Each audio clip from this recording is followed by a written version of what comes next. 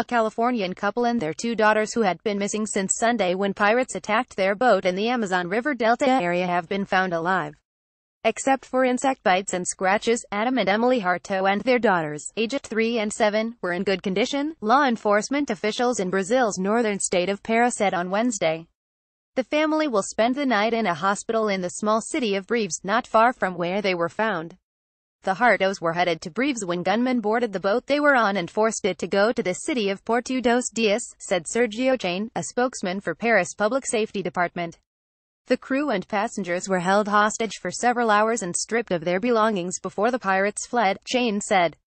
But when police arrived there was no sign of the Hartos. They later found the van the family had been using in their journey abandoned in the jungle.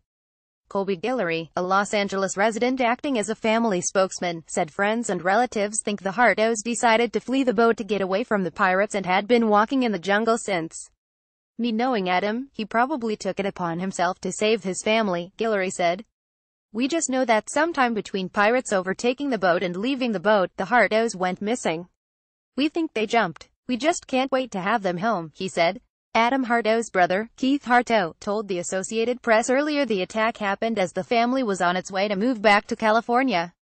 They were set to arrive in Los Angeles on the 15th of November. Keith Harto said the couple wanted to be closer to home and for their girls to be near their family. It was their time to get a little bit of foundation, he said.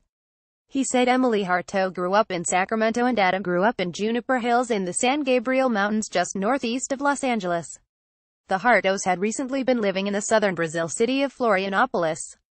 They have been using a website to document their journey around South America, which began in 2012 as a plan to travel to Patagonia in their Volkswagen van and return to California 1 year later.